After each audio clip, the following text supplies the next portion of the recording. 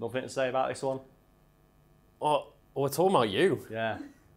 It's a bit weird. Yeah. Let's get it off the way.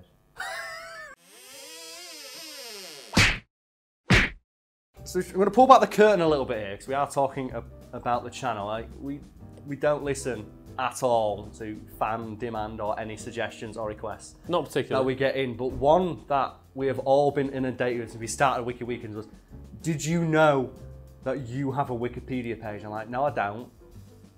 I'm an idiot. Why would anyone write? I mean, apparently we do, and it's not a Wikipedia page, it's a wiki site, and it is the YouTube fandom wiki or something or other. Oh, you haven't quite made it to Wikipedia yet. Yeah, but you can do fan wikis, and it's Yeah. apparently all about YouTubers, and I'm on there because apparently that's my life now. So You we're are going a to- YouTuber, so Carl, we're whether talking you about like that. it So or not. the thing we've been doing recently is just thoughts on the topic of discussion and thoughts on the channel. I mean, Or me. Actually, no, yeah, because that's the weirdest thing, because I consider like the channel is just me, Yeah. but it's like a distinct entity, and it's really baffling and hard for me to comprehend talking about. So Carl's going to be very confused. Yeah, I also as well really don't like talking about myself, and I don't consider what we've done with the channel to be an achievement. And you can confirm that in day-to-day life, I don't like talking about what I do for a living. Oh yeah. Like, You because- get very awkward as soon as you have to talk about yourself. Because I don't find it all that interesting or all that impressive. Like, we struck gold in a copper mine. That's basically it. It's like we caught lightning in a bottle. It's like we somehow managed to not earn the scorn of the algorithm. And Lucas, you can talk about the algorithm all day, I'm sure, can't you? And how it's constantly fucking over smaller creators. But I guess we're talking about the Fact Fiend channel today. So, oh god, I forgot that was the logo for it. It's my face that says "I like facts" on it. But the other backstory behind that was we were trying to take some in front of the green screen, in fact, some photos. We need some some high quality, decent images for headshots and promos and stuff. Yeah, in case I need to present a more professional image. And there was just one of me doing a really awkward smile of just, and I got that, and just Brad sent it to me on Messenger with just the words "I like facts" under it. And I just went, that's the logo for the channel now. And then I got someone did some sick fan art. Right, so apparently Fact Fiend with Karl Smallwood is the style of entertainment and education. And we started on March 11th, 2017. I didn't know that. I don't Can know. you confirm or not? I can't. Do you know what? I thought we'd be fact checking this today, and the first fact I've read, I don't fucking know. I don't remember when we started. Anyway, and then it has Twitter for everyone involved, but it has mine, Brad's, Nisha's, and not yours. Oh well, fuck this. So then, clearly someone needs to go. The thing is though, someone's going to edit it and just say a lot of nasty, racist things about me, presumably, because apparently that's what people do. And then we've got other media, the website, my Instagram, my Twitch, Brad's Instagram, Nisha's Instagram, the official subreddit, Brew Podcast, and our merch. Nothing on there for Lucas. Lonely old Lucas just sat in the back, even though he's part of our newest, most popular series. So Karl Smallwood, better known online as Fact Fiend. No, I'm not. We can talk about this. We can pull back the curtain here. The reason the channel's called Fact Fiend is because the website's called Fact Fiend. Okay, yeah. And what happened there is I was writing for a site called Top Tens. They've got a YouTube channel. You can go check them out. And I was, while researching for them, discovered little tidbits of facts that wouldn't make it into articles, or I thought were interesting enough to just let people know, try and spread my brand, I guess. When I was a struggling writer trying to get my name out there. And one of the things I do is a fun fact for the day. Oh, okay. The editor of that channel and that site, Mr. Shell Harris, contacted me and said, "I really like this idea. Would you like to, expand it into its own website?" And yeah, sure. So as a favour to me, because he was a web designer by trade, he went out and he made me factfiend.com. And the story behind Fact Fiend, the name, is because he just checked on GoDaddy, okay, what URLs are available with the word fact in it. Saw that Fact Fiend was available, thought, well, that's fairly good. That sounds about right. Yeah, it rolls off the tongue. It's it's alliterative, and that was it. I have no attachment to the Fact Fiend brand at all. I had no idea all that. No, that's mean. Why the first line here is I'm known as Fact. I'm not. One of the reasons that the channel went from being called Fact Fiend to Fact Fiend with Karl Smallwood is because I didn't want people to think I was a presenter for a larger thing, Fact Fiend itself. No, I am the channel. It's funny as well because I write everything. It's all my ideas. It's all stuff. It's all my money that sets it up. I remember you saying as well, I don't want to be that guy where it's like, oh, this is Fact Fiend. Yeah, I'd never want the moment of I meet someone in a pub or they come up and go, oh, Fact Fiend. No, it's Karl. It literally says it in the channel. Yeah. So yeah, that's so first line already wrong. Are a YouTube duo. We're more than that anymore. I can see 3 of us in the fucking room. Yes, who turn articles from the Fact Fiend website into videos. After they finish the main story of the video, he is well known. So they've already gone from they are to we are. So some grammar checks need to be done on this. So if anyone out there wants to go out, correct these mistakes using me, like you can easily got a source, just link to this fucking video. He is well known for his tangents, which are usually stories. He talks about with Brad, which are related to the main video. And this stuff now. Many of the videos feature Karl drinking during the videos, though he usually strays off topic after drinking. We probably should be drinking. Oh, this is a Fact Fiend video. Like, it's really like, oh wait a minute. One sec. Got it. Yeah, this is the content people subscribe for right here, folks. Oh god, that's it. My ass. The squats that I do. So I've got a low-calorie Indian tonic water. So that's like that. So how you been? Yeah, good. Not bad, yeah. I love Indian tonic water. I mean, I was doing well until I realised that I'm not part of the Fact Fiend team. You're not, apparently. We'll discover that though, and then some gin. That'll do. That was very precisely measured. Oh shit, yeah, another thing. So cheers! Although his channel was made on March 11th, 2017, again, I don't know, maybe it was. On the month of May 2018, YouTube started heavily promoting his content, resulting in approximately an additional 70,000 subscribers from a figure of around 10,000 before May 2018. So did you know the story behind that?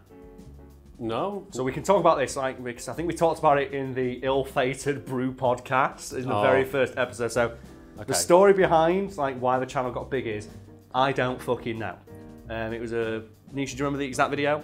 Yeah, it was the one about scene in Hot Fuzz. Yeah, the simplest scene in Hot Fuzz was the hardest to film. I'm sure people out there are like screaming out for not knowing the names of my own videos. And out of nowhere, that video just appeared on the front page of YouTube. Like, we weren't told, and this is something I will criticise YouTube for very heavily. They don't tell you when you're going to be like on the featured tab or on the front page.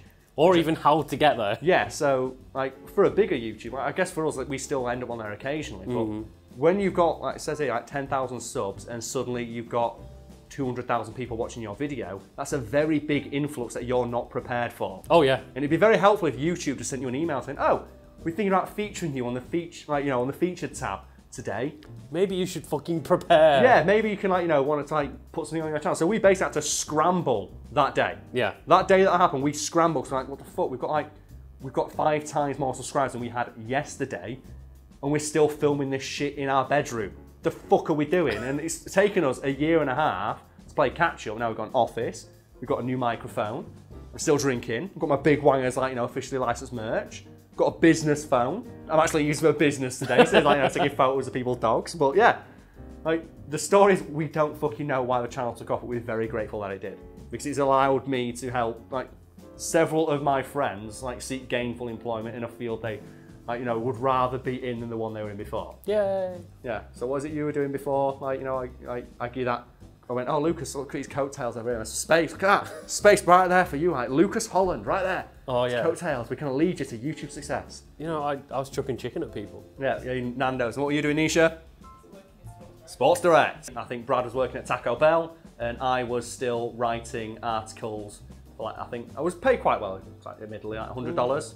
But I was getting absolutely no kudos for it, and then people were making a lot more money off of my content than I was. And now I guess I can talk about myself in a video and people will watch it.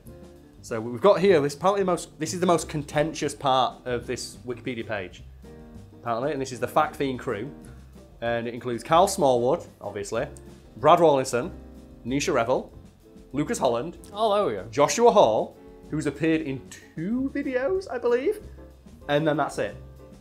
Oh. Nisha, is your boyfriend, Mr. Adam Varley, have something to say about that, considering he's appeared in 20 videos? He was so pissed. I believe he tweeted out that he's pissed off at this page, which is why I'm aware of it, because I follow him Oh, on Twitter, and I okay. just saw the Fact Fiend Wiki page can fuck off. I'm like, why'd you, what? Oh, he's not on it. So if someone can correct that, I would very much appreciate it, because he keeps complaining when we go to the Oh, pub. poor Adam. So now we get to the really funny part, it's the trivia section. We don't often discuss behind the scenes stuff in video, so I guess like a piece of trivia will be, we literally do not plan anything. Like, Lucas, you can confirm that when we're going to do like a regular Fact Fiend video, I put you on my computer that I use for editing and say, find an article you want to talk about. Well, how we prepared for the wiki video today of, I showed you a list of words on my phone and went pick something. And I pointed to a few, and then we decided to do the Fact Fiend one for the last one because fuck it, it'd be funny. Because now the format's been established, we might as well talk about ourselves. Yeah. You know, this really self-masturbatory style. So any trivia you want to drop off? Things people might not expect about, like, you know, how the channel operates when, like, you know, the cameras aren't rolling. Yeah, people don't realise, well, it's the same green screen. We still have people accusing, like, oh man, why did you get rid of the green screen? It's the same one. It's the same one that appeared in the very first video.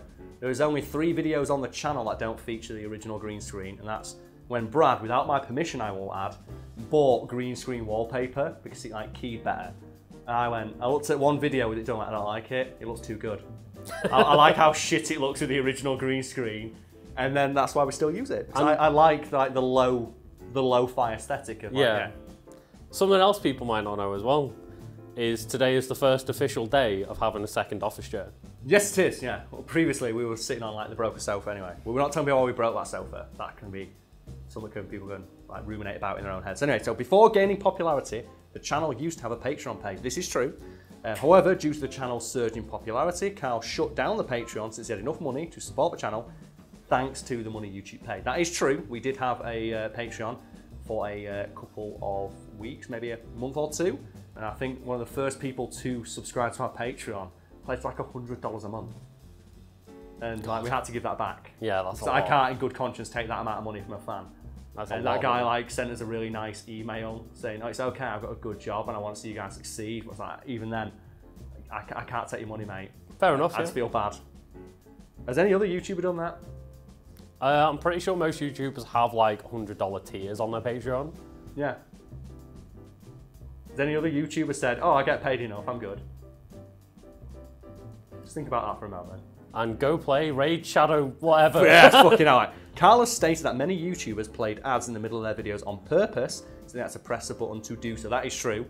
YouTube literally has an option where you can insert a mid-break ad and it will usually do it automatically. I think the way it works is the algorithm will just find a part of the video where there is a lull in silence, which it perceives as a at the end of a sentence or a break in conversation, and put an ad in there. But you do have the option to put one in manually. And I fucking hate when I watch a video and they've got an ad in the middle, so we have never done that on this channel, ever.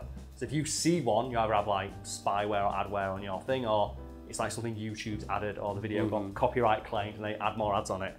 I hate it so much. So we've never done that either. In the middle of the video it is. Yeah, so very we only have distracting. one ad on every video, and that's right at the very start. So originally, Brad wanted to crop out the corners that were visible in videos. This is true.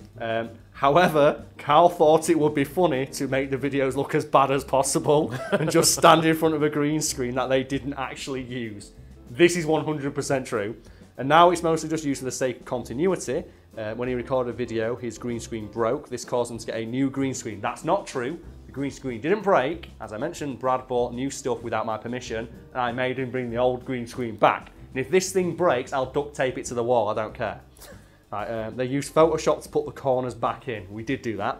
However, Brad revealed in Fact Fiend Raw, Vin Diesel's favourite beer sucks. This was only the first 5 or so videos with the old green screen being placed, and this is true, in front of the new green screen. So we put the old green screen in front of the new, better green screen, because I wanted the videos to look more shit. Do you know anyone else who actively campaigns against their own success as much as me? It's like, so far this trivia section has been, Karl doesn't want your money and he makes his videos look shit on purpose. He has also started his own company by the name of Big Wangers Incorporated, and is officially a CEO. I'm not a CEO because that's an American thing. I am technically on paper a managing director, which means if I want to, I can put the letters MD after my name, which I do when I'm sending emails or sending Christmas cards. So my Christmas cards. I need to start doing Yeah, my Christmas cards are signed Karl Smallwood MD. Just because my dad always like said to me, son, this YouTube thing's never going to take off. Why don't you go be a teacher? So then you've got like, you know, a career with some options, and then you have like, you know, like a position of authority and power. I'm like, no, Dad, I'm an MD. Anyway, Karl's record for getting drunk is in the video. People used to think Rick Astley was black, where he drank around 12.5 shots of Jim Beam with honey. I also drank 3 beers before and finished off the rest of that bottle after recording because I was so ill. They are aware of this Wikitubia page as... Oh yeah, I think Brad mentioned it. Brad like, Googles the name of the channel all the time.